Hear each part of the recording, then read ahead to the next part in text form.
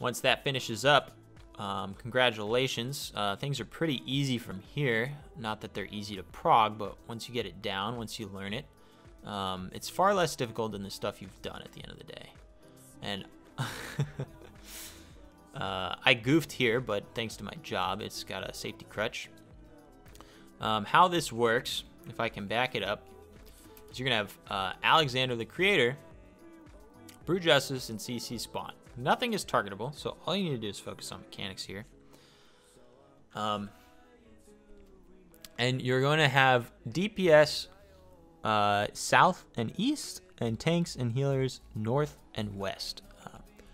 So if I can pull up a diagram to show you exactly what that means. Okay, so we have two people getting a tether, blue tether. That means long range. These two, if they're not far enough apart from each other, they will die. You have two people with aggravated assault, it's called. That's a little lightning symbol. If they are not stacked together, they will die. We have two people with a Christmas tether, as we call it. And if they are not close enough to each other, they will die. And there are two people with no debuff. It doesn't matter where they stand, except for the fact that Cruise Chaser has conal AoEs that need to be baited. Cruise Chaser will target the 3 closest players for a conal AoE. Brute Justice will target the 2 closest players for a flamethrower AoE. The only variation here is you can get any of these debuffs, and 2, Brute Justice and Cruise Chaser might be swapped. So DPS is always east, but if you'll notice here, it's drawn a little bit closer to Cruise Chaser than the tank healer and this group is for Brute Justice.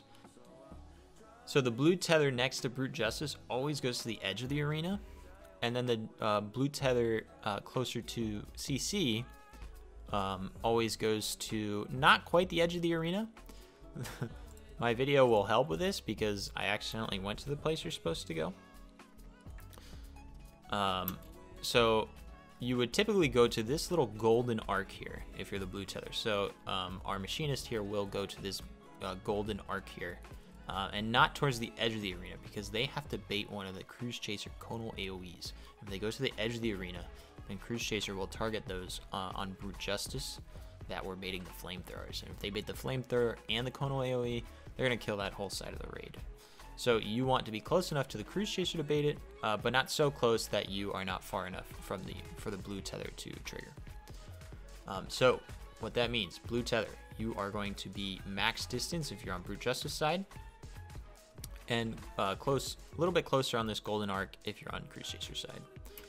I realize as the aggravated assault player, DPS is typically east, but the only case you're west is if BJ is on the west side. So if you're aggravated assault, the thunder debuff, you need to be on the side with Brute Justice on. I realize this here. Big teleport over to my team, and it'll time stop and it'll resolve all the mechanics. So aggravated assaults resolve. The flamethrowers come out.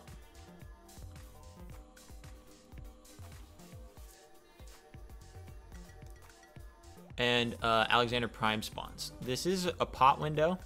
He's up for like exactly 30 seconds. So typically players will pot before the temporal stasis, where we're frozen in time, because your buffs are frozen during that time too.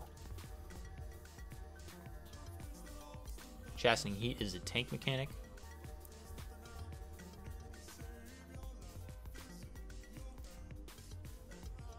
And you're free to just, you know, burn everything you got here, because there's going to be another section of downtime here. As a black mage, I get like a full nice fire phase in here before he transitions. And this is Inception formation. We're going to have 4 players get orb tethers and 4 players not get orb tethers. Alex is going to spawn somewhere in the arena. I believe it's north or south. It could be either one. And we have so the orb players will have an orb chase them around the arena until it touches them and explodes. And they're tethered to the players. The tethers are not passable. The goal is to explode them on these red dots here. So if the orbs are coming from this side of the arena, we want to explode them on the opposite side. So our tank here, for example, has an orb coming from the west side of the arena. They're going to explode them on these red dots while we explode them on the other side. That's shown right here. So our tanks would be exploding them here because they got the tethers from the left, the green orbs on the left side, and we got ours from the right side, so we're going to explode them here. It doesn't matter which one you pick. You have a lot of time to move between them, but you're typically going to be coming from this side, coming from north, coming down. So just whoever's the first to get to this red marker, just run along down and get to the further one. So it doesn't matter the two orbs coming from the right side. It doesn't matter who pops it on which red orb or red circle over here. And just pick one and stick with it and have the other person move to the other one. Once the orb explodes, you're going to group up back on Alex. So we'll just show the green orb responsibility right here for now, and then we'll talk about what the pink players are doing. All right, so I have an orb. I'm going to come over here. All right, so Alex spawns. I realize I have an orb. I'm gonna come up here to the C marker and just chill here for a moment. If you don't have a C marker here, it's totally fine. Just whatever you do, don't move all the way in front of Alex, because we're gonna use this area right here to be able to wrap around these orbs. If you bait them straight north, we need to start wrapping around the orbs in a little bit of a weird way. So we bait them a little bit towards the middle of the arena, and then that way it's easy for us to like run around these orbs to our red markers. But I'll come over here. I like to come to the far one, and I'll show you why in a second. So if we have the orbs blow up on each other, or on ourselves, if they touch each other, I believe, if the explosions touch each other, I believe it's a wipe. I can't remember, but just make sure you're standing right on that red circle, and it's going to give you a heavy debuff. You can sprint through here if you want. Not really necessary, but the reason I take the far one is because I can just ethereal manipulation to my team. And if the reason we're grouping up north is because proximity damage is going to come out from the south. So the closer I was south, the more damage I would take. We had one player die here, not the end of the world. It's a little dicey. You need to get him up quickly though. But what's happening here is we all move towards brute justice. After that, we group north for the AoE damage as soon as the AoE damage went out. In fact, as soon as I move up, as soon as I come to the group here, I'm looking in the corner of my eye, I see Cruise Chaser over here. When I see Cruise Chaser over there, I know I'm not supposed to run that way. We need to bait flamethrowers from brute justice. That's the next mechanic. The tank is already over here, you'll see, because he can handle that proximity damage. He's a fucking badass. So he can handle that proximity damage. He's going to take the first flamethrower. He's popping mitigations for this because, you know, he was taking that proximity damage. You'll notice he has Rampart up. And then Din's taking the next one. Remember, healers have all the time to heal. There's no damage to be done in this phase. And granted, there's a good amount of healing that needs to go out, but if the tank needs to, you know, take some damage to get in position, it definitely helps. But they need, one tank needs to be there pretty quickly. The second tank can kind of take their time, but they do need to get there pretty quickly. They do like to pop sprint sometimes, especially when they're progging, to make sure they get the baits off in time. But basically, one tank takes the first bait headed south. The other one takes the second bait headed straight through the arena. And the rest of the team baits it as a group all together in the northern half of the arena. And then we have here is the time to check debuffs. I have a shared sentence debuff, as you see I just got here. This means that I need to stack with 2 other players or I die. 2 players also got the aggravated assault again. This is the lightning debuff. They need to stack together or they die. As a theme of this fight, shared sentence does not stack with aggravated assaults. So they need groups to work together but if they stack together, they would just all die. In addition to that, we have a far tether again, this blue tether debuff. The way this works, if you do this mechanic right, the heart will dash off in a direction of where Alexander is located. That is going to determine where you can stand, where the safe spots are to survive the following mechanic.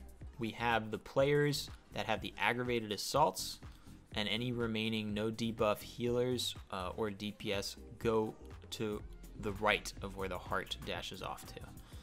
And the tanks and the shared sentence player go to the left of where the heart dashed off to. Also important is whichever DPS gets the long tether, they will be baiting a conal cleave from Cruise Chaser shortly thereafter. And I'll show you that here in a second. Heart is going to, this heart takes no damage. It takes 0 damage. You can't even DPS, you know, pad for your parse. There's no reason to damage it. The only reason you have to hit it is if you want to proc something or some, you know, whatever, or build gauge, stuff like that. So as Black Mage, I don't have any of that, so I don't even bother hitting it. Heart dashes off this way. We know Alexander is over here. So we have, I'm the shared sentence player. I'm going to the left of that with the tanks. So I should have the tanks join me over here. Tanks join me over here. They dashed over to the right. They only have 4 players up, so they'll need some extra mitigation, but here we go. We have the far tether over there.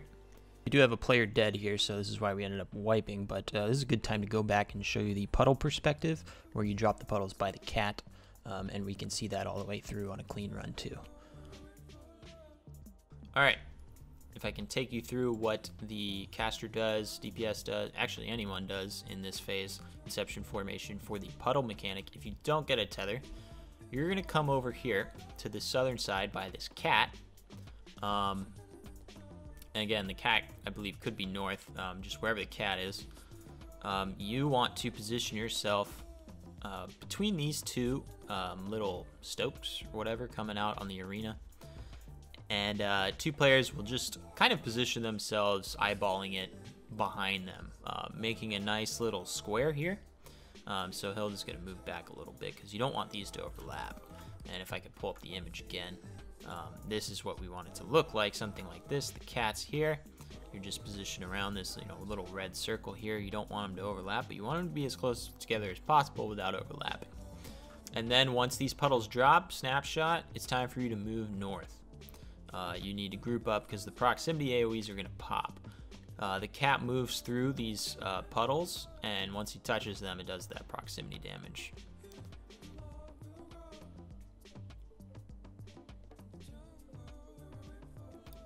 And then I looked for BJCC. I didn't see it on that side, so I know to run over here. The tank's already there to bait. So they bait the first one. The tank's here to bait the second one. I move forward. You want to move in because he's targeting the closest players. You want to move forward to make sure that you bait the third one. It does go back towards the tanks. Now I'm just jumping around, messing around. I notice I have the thunder debuff. I'm waiting to see where the heart goes, and I'm going to go to its right because I don't have shared sentence. It's very infrequent that you end up going left. You only go there when you have shared sentence. And then the player with the tether, who is that? That is our ninja.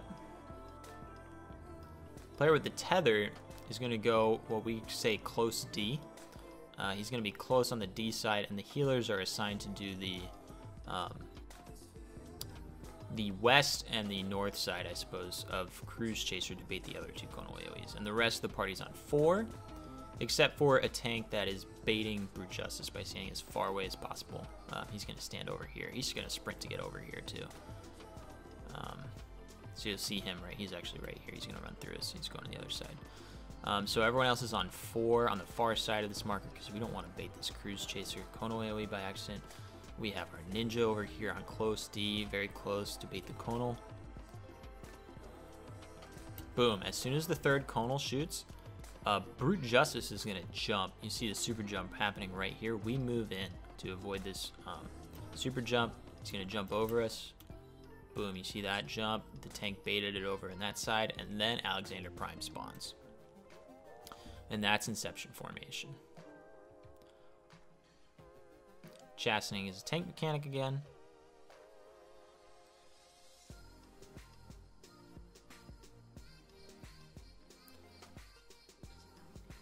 Big DPS window.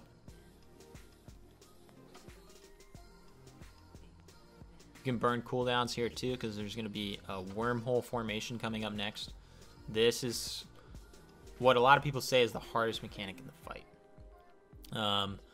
So there's going to be another big wall, just like Limit Cut.